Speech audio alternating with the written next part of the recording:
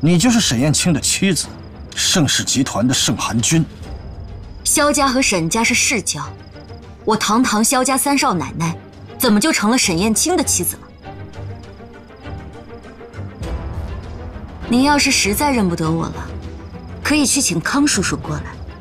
当年我和北辰结婚的时候，他还前来祝贺过我们，他肯定不会认错人。林杭景早在5年前死于一场大火，为此萧副司令一蹶不振，还差点贻误战机。此事全直北人尽皆知。哼，笑话！我萧北辰的太太死于一场大火，你见我们萧府办过葬礼了？你见我们萧府昭告天下了？怎么？还是康司令亲自过来吊唁过？可是，萧副司令，我听说您曾经多次把盛寒君误认为林杭景，还在大庭广众之下跟沈燕青大打出手，这怎么解释？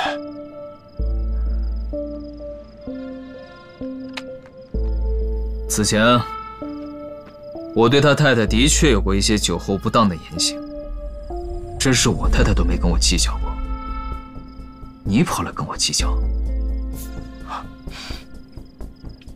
你们警备司令部管的是不是有点太宽了？你今天若是证明不了我太太就是盛寒君，休想离开我们萧府半步。萧司令，先放下，都放下。萧司令，误会，肯定是误会。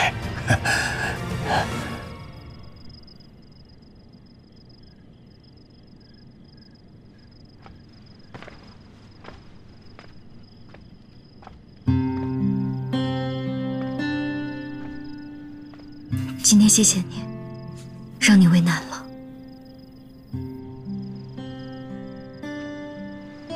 你不用谢我，我说过，为了你，我愿意。相反的，我还得谢谢张生。刚才那一瞬间，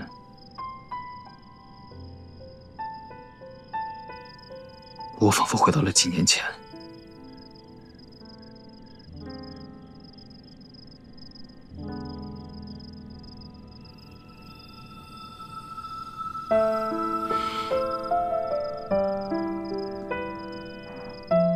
无论如何，我们现在已经是骑虎难下了。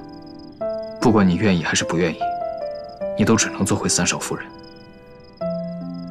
我知道，他们是不会轻易善罢甘休的。也不知道燕青现在怎么样了。孤儿院那边的事情已经交代子俊了，暂时不会有危险。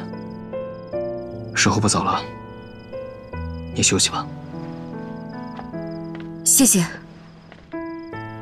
无论如何，这次都是我们亏欠你的。等风头过去，我会想办法离开的。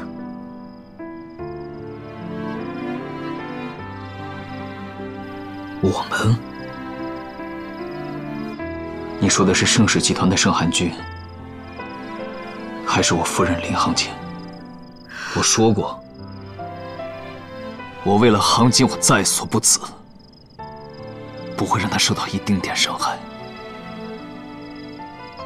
但若是盛寒君的话，我要是想抓他们，我随时即可，何必等到现在？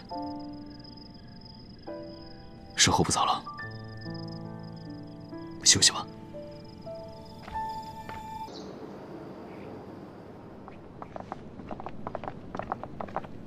少爷，少夫人，三嫂，妻，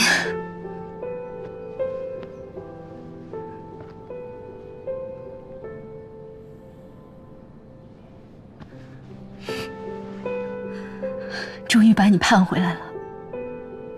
5年了，我以为再也见不到你了，我们一家人再也不会团聚了。是我们对不起你，让你受苦了。姐，您不要这么说。您和司令待我就像亲生女儿，是我无福消受。现在我又回来给你们添麻烦了。哎呀，傻孩子，你说什么呢？这是你的家呀，你不回这儿去哪儿啊？听说爹去美国看病了，他现在怎么样啊？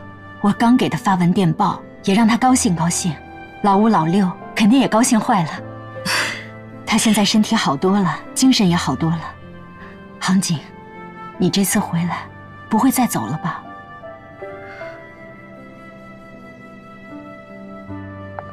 三嫂，其实应该说对不起的人是我。以前我总是找你麻烦，如果不是因为我错信了郑凤琪，你和三哥也不会分开，你也不会受那么多苦。过去的事情都过去了，以后不要再提了。不行，你要怎么罚我都可以，这样我心里能好受一些。那我就提一个要求，你把过去的事情全忘了，以后不要带着负罪感生活。淑仪，听杭景的，今天呀是咱们一家人团聚的日子，高高兴兴的。走，吃饭去。走，走吧。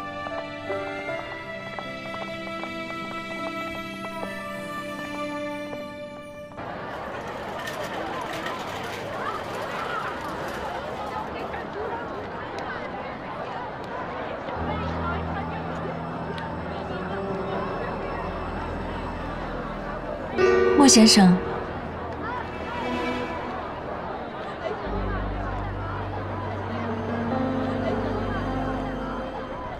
你说盛寒君就是林杭景？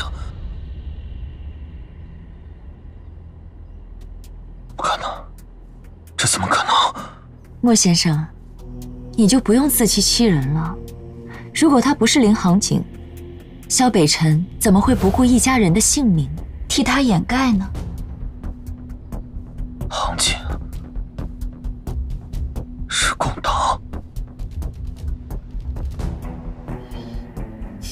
你想啊，沈燕青的妻子，就算她不是共党，也一定和共党脱不了干系。那你们想怎么样？佐藤先生的意思呢，是希望啊你能出面，证明林杭景的身份。他本来就对你深信不疑，再者，你现在有青年会的身份，必是天衣无缝。只要你揭露了林杭景的身份，萧北辰必败无疑。休想！我绝对不可能伤害。陆先生，